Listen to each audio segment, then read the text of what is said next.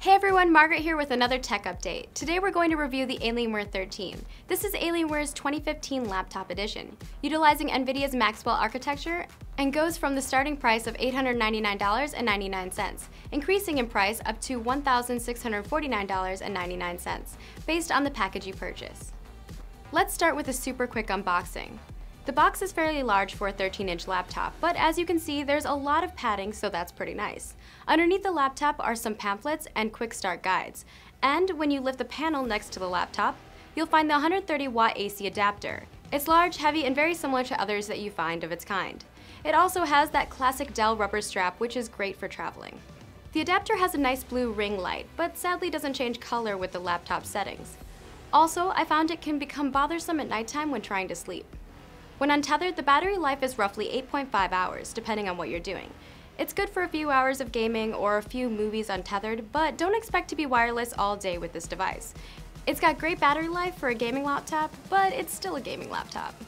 The laptop itself has that sleek, aggressive look that Alienware always totes. The upper right and left-hand corners are angled off, and the anodized aluminum shell reinforced by magnesium alloy has a soft texture that doesn't leave behind fingerprints.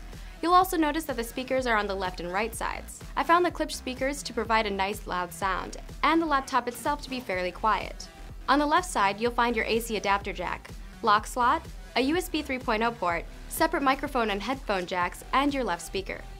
On the right side, there's your right speaker, 2 more USB ports, and a gigabit Ethernet jack. Finally, on the back you have the exhaust, proprietary PCI Express connector for the Alienware graphics amplifier, mini DisplayPort, HDMI 1.4 output, and another exhaust. There are a few display options for the Alienware 13, including a touchscreen choice for $200 more. This one is sporting the 13-inch IPS panel anti-glare 1080p 350 nits display. It's a matte screen, so the reflections aren't too bad, and the viewing angles are pretty good. I did find that the monitor was very flexible due to the material they chose, but it didn't make the laptop feel cheap. The bottom half of the laptop doesn't flex as much, but I think it's due to the sheer thickness of the laptop. And let us go into dimensions and weight from there. The monitor is 13 inches, the laptop itself is 9.252 inches, which is 235 millimeters deep, and 12.913 inches, 328 millimeters wide, with a front height of 1.04 inches, 26.34 millimeters, and rear height of 1.098 inches, 27.9 millimeters, weighing in at 4.537 pounds, or 2.058 kilograms. As with most Alienware products, the Alienware 13 allows you to customize the lighting system for the top, both Alienware symbols, keyboard, and touchpad. With the command center for Dido, you can also accelerate your system and monitor its performance. At first, I wasn't sure how I'd like the keyboard because the material leaves fingerprints very easily, but when typing, it feels smooth, it's very responsive, and the directional keys are in a great location. The trackpad, on the other hand, I was not impressed with. The buttons are alright, they click reasonably well, but tracking is particularly bad. It skips around, doesn't always pick up movements, and you'll find that your fingerprints will definitely be left behind. Personally, I wish companies would spend a little bit more time on making their trackpads equivalent to the amazing hardware within their laptops. Also, I still would highly recommend getting an external mouse for gaming, as the location of the trackpad may make it awkward when utilizing both the keyboard and trackpad for interactive gameplay.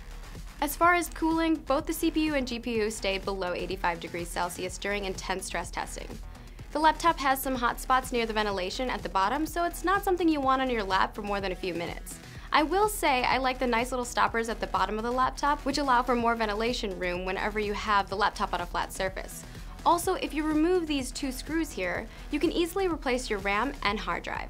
Now let's get into the system specs. This Alienware 13 comes with an Intel Core i7-5500U processor, dual-core 4MB cache up to 3.0 GHz with Turbo Boost.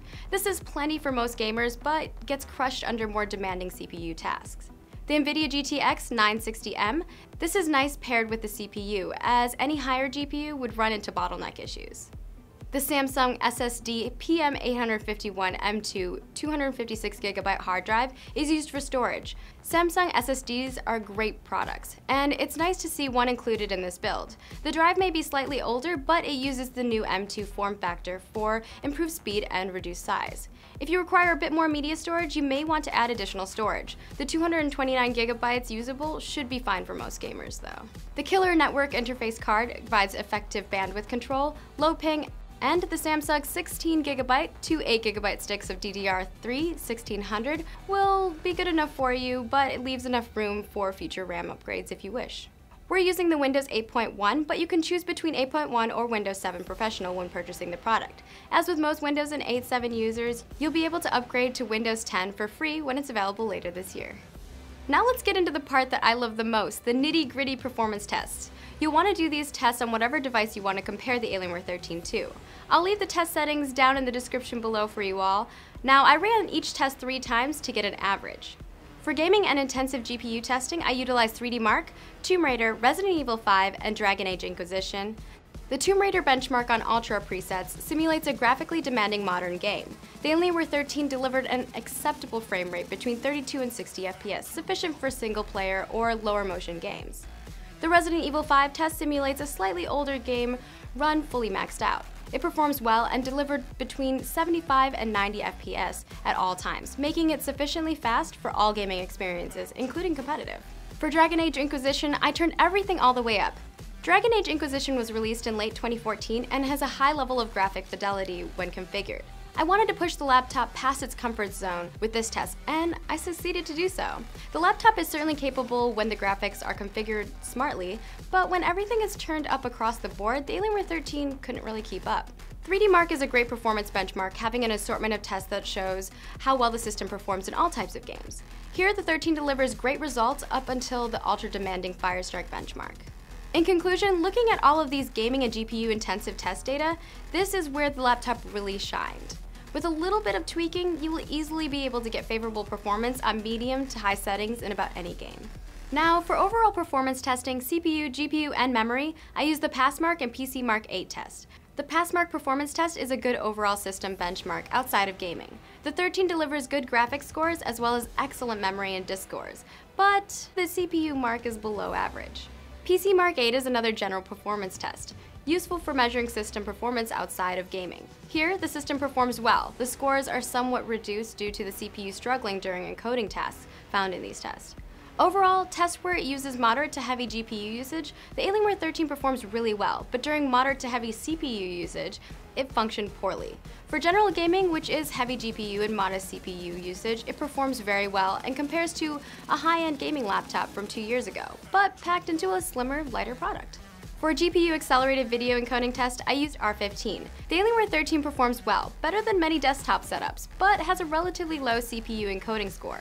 For example, a high-end desktop PC with an i7-5960X would perform 4 times better in the CPU encoding segment. For hard disk performances, we tested different transfer sizes and QDEPs by using Crystal DiskMark 3.04 x64 and Atto Disk Benchmark tests. What these tests show us is that the Alienware 13 gives very good medium to high-end SSD performance, and if this isn't fast enough for you, the super fast M2 drives like the Samsung NVMe SSDs are available on the market for you to upgrade to.